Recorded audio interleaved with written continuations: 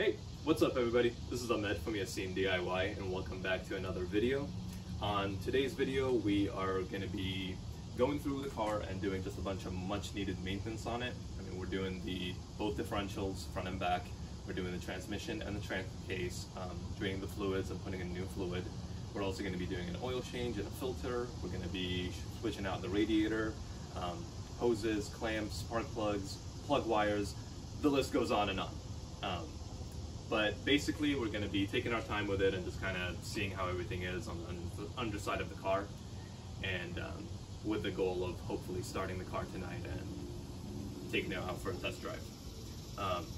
So without further ado, let's get started. But right before that, I do want to introduce somebody to the channel. This is my friend Jason. He's going to be helping me out today. So you're going to be seeing him in all the videos, and he's going to be helping me with the recording. But we're going to get started with the rear differential, and I'll see you in the next slide.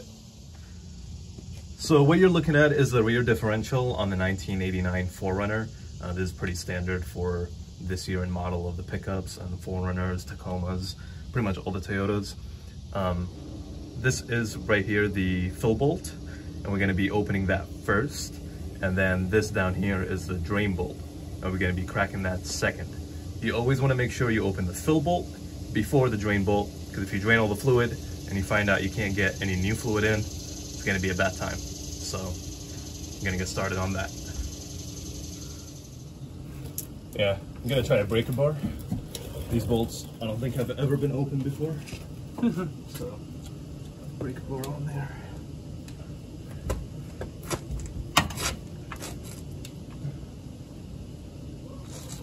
Was it that easy? I don't know, actually. Was it? Yeah. I bet. It's off. Nice. Let's get the... Gotta switch out to my 19mm socket.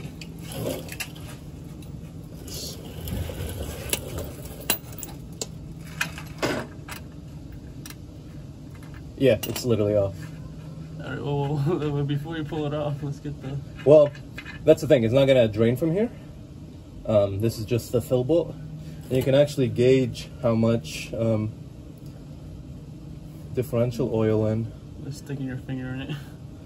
Not much. What the heck? Interesting. Maybe that's all that wet spot on the bottom of that. Wow.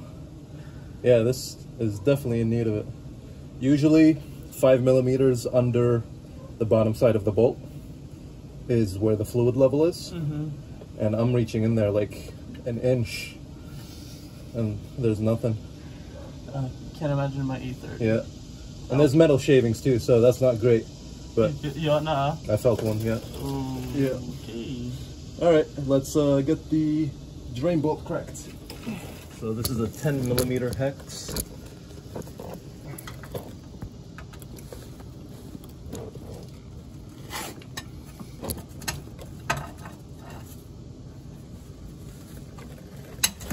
There we go. Now it's actually off.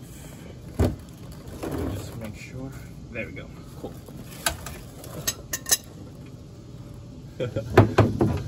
Is it loose enough that you could just use the top of it? That's what I'm hoping. I think it is now. There we go. Alright, let's see how much fluid this bad boy has. Oh my it's god. It's not a lot. But it is black, bro. Yeah, it looks dark. Yeah. That's oil.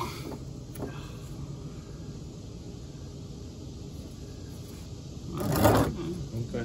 Didn't have a lot. Yeah, I think there was about like maybe half in there of what it should have had. At least it had something. At least it had something. Could have been worse.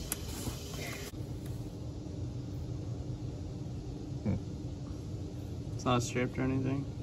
No, the bolt is good. There are metal shavings inside of it. But it's magnetic. So, not great, but I mean, for over 260,000 miles, it's kind of expected, so. Especially having never changed the differential fluid. Yeah, there's a couple pieces in there. All right, so we got the both washers out, and they look a little different than the replacement ones I got.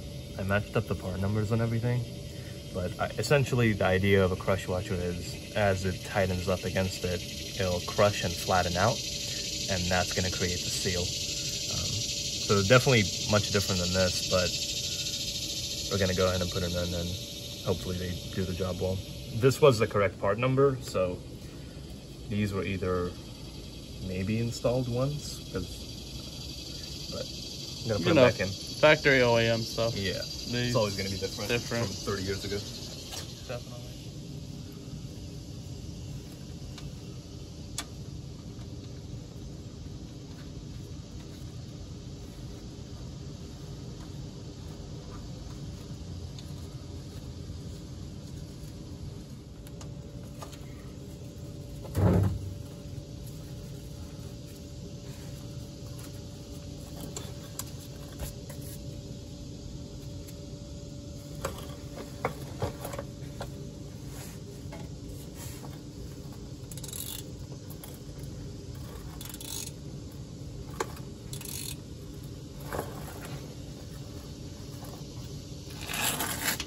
So, I'm not torquing these down because the torque specifications are based on factory conditions, not after 30 years. So basically we're gonna go tight and then a little tighter and call it a day.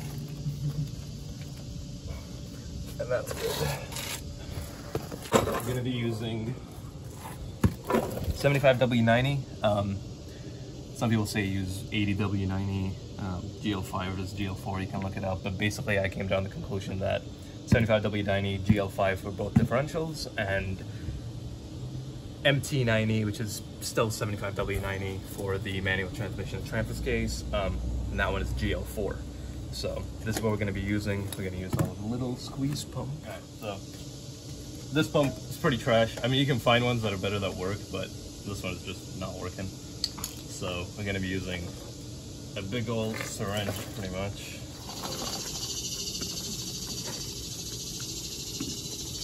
Maybe, hopefully, there we go. I was just bringing in too much air because I didn't have that tight. There you go.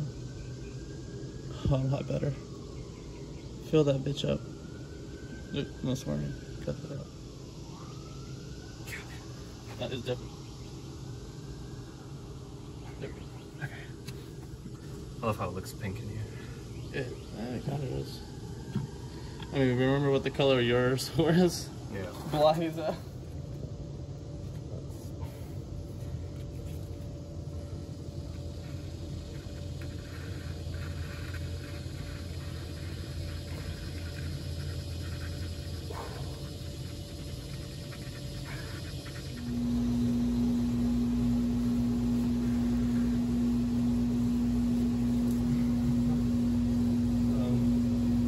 It's good, it's good. Yeah. Yeah. Yeah, that's good.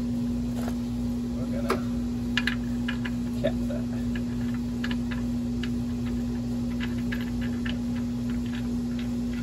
What was it? There's a 19. I have it.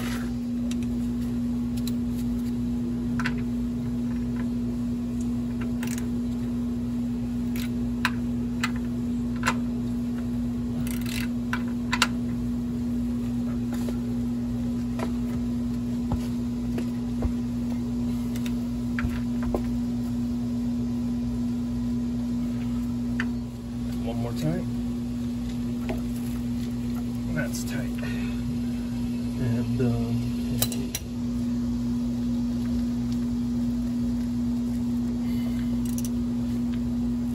all right. And those should be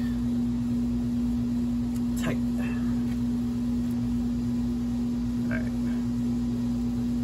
Cool. We're differential done.